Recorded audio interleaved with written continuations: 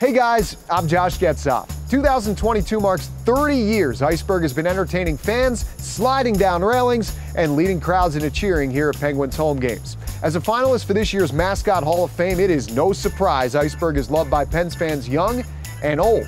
And the origins of this flightless bird goes back to another beloved figure in Penguins history. Before we begin, we should point out that the first mascot of the Pittsburgh Penguins wasn't Iceburgh. For my 10th birthday, my father gifted me the first mascot of the Penguins in front of the crowd. It was in our second season. A phone call came from out of the blue from a one-time youth hockey player, student at University of Pittsburgh, saying we should get a penguin, teach him how to skate, have the penguin lead the team onto the ice. And I was to hold a tantalizing sardine above the mouth of the penguin, and we were all to smile for the camera. The cameraman took his time getting set up, and so Pete the penguin pecked once, twice at the sardine, looked at me as the one holding his sardine hostage, and planted a peck right in between my eyes.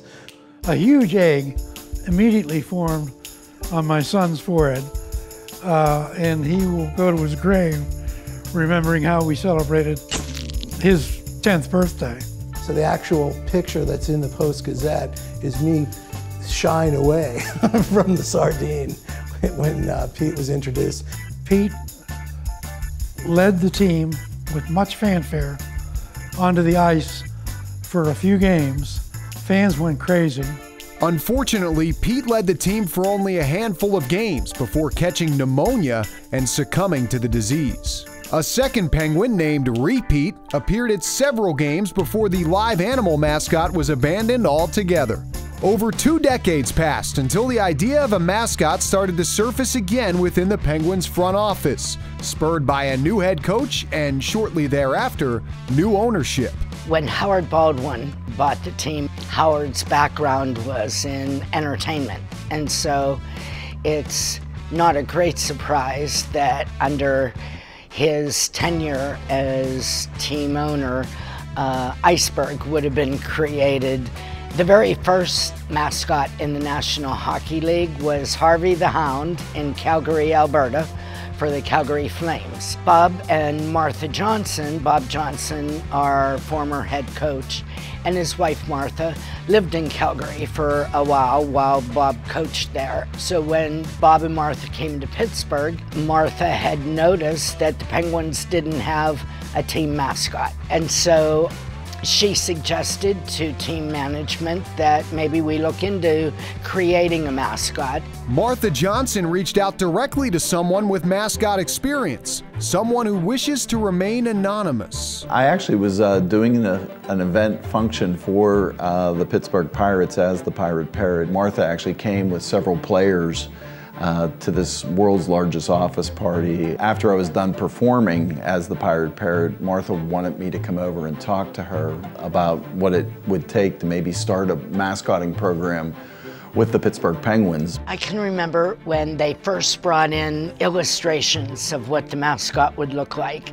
And, you know, they had all these drawings and illustrations laid out on the conference room table. Bringing these illustrations to life was up to John and Bill Cox, the VP of merchandising for the Penguins, who set out on a trip to Cincinnati. In Cincinnati is Kings Island amusement park, and we were actually going to have the Kings Island costuming department make Iceburgh.